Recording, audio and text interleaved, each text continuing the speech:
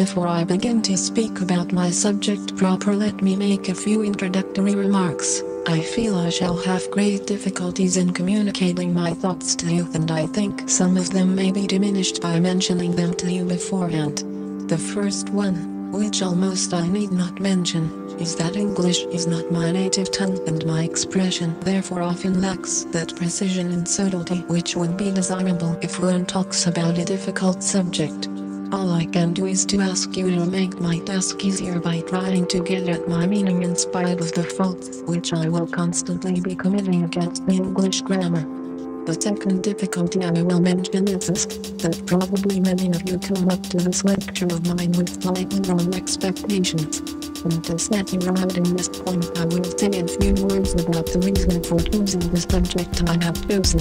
When your former secretary honored me by asking me to read a paper to our society, my first thought was that I would certainly do it, and my second thought was that if I was to have the opportunity to speak to you, I should speak about something which I am keen on communicating with you, and that I should not misuse this opportunity to give you a lecture about, say, logic. I call this innocence, for to explain the scientific matter to you would need a course of lectures and not an hour's paper. Another alternative would have been to give you what's called a popular scientific lecture. That is the lecture intended to make you believe that you understand the thing which actually you don't understand.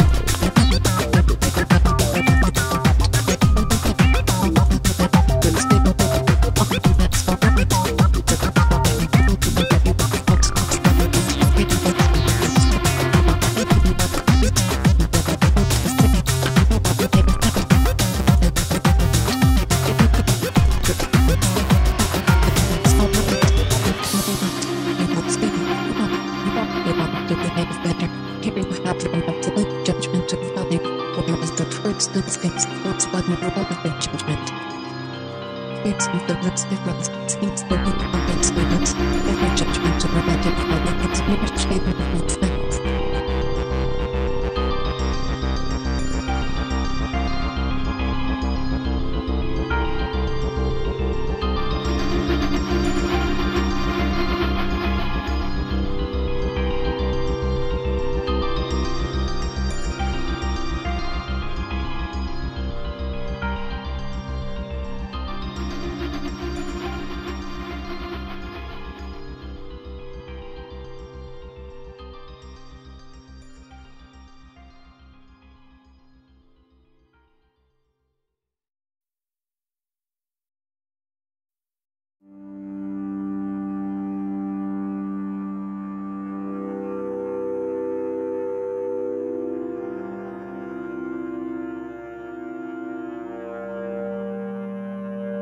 Before I begin to speak about my subject proper, let me make a few introductory remarks. I feel I shall have great difficulties in communicating my thoughts to you, and I think some of them may be diminished by mentioning them to you beforehand. The first one, which almost I need not mention, is that English is not my native tongue, and my expression therefore often lacks that precision and subtlety which would be desirable if one talks about a difficult subject. All I can do is to ask you to make my task easier by trying to get at my meaning in spite of the faults which I will constantly be committing against the English grammar.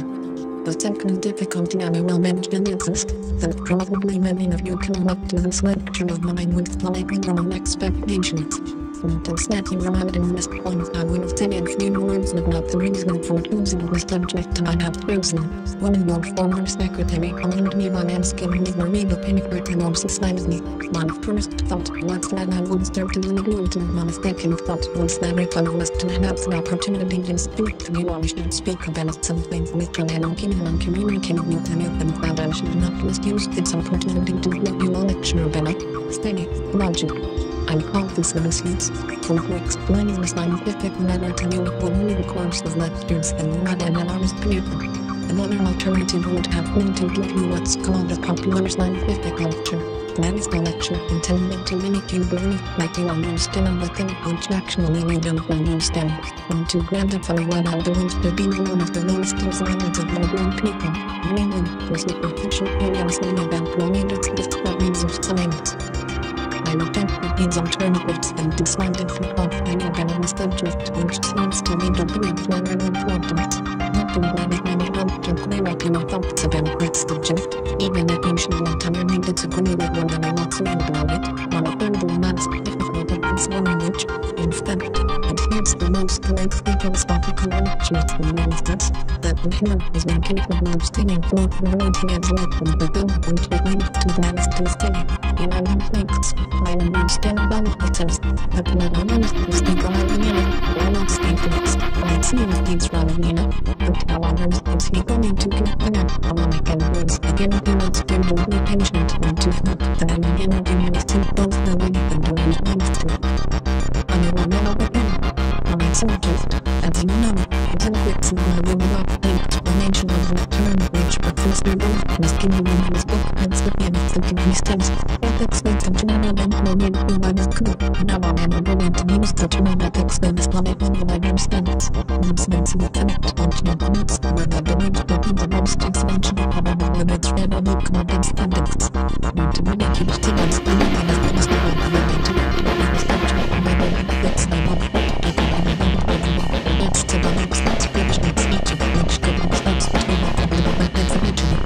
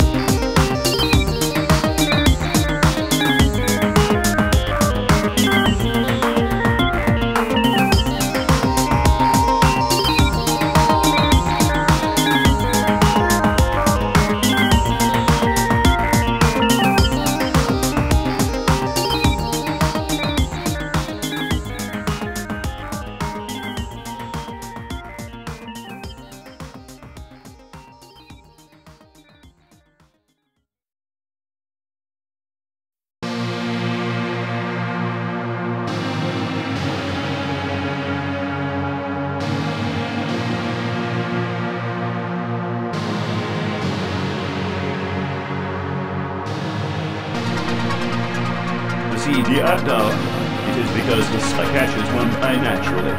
It began to run. The wind encompassed me. You might also surely understand this feeling sometime. It is thought it is gentle to you because the voice breathing is not felt. Others are not the interests. The balance of the obligation until and the appears with me.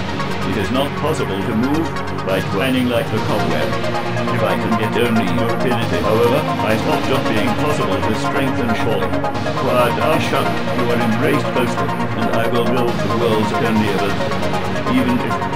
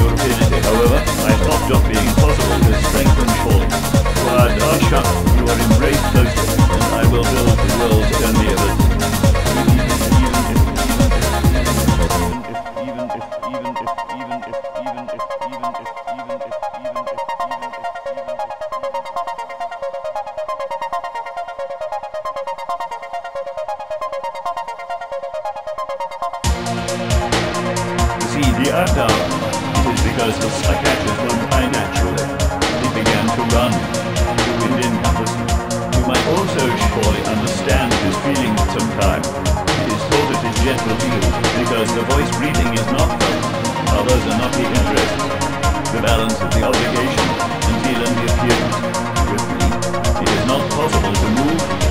twining like the cobweb. If I can get only your rapidity, however, I stop just being possible with strength and force. Quiet Asha, you are embraced mostly, and I will build the world's only others. It cannot be loved, cannot recall what things run with. If it is possible, then you not settling down is unbearable. Do not want to be disliked. To be loved, I continue thinking you for a long time, even if growing old sometimes and becoming an edge.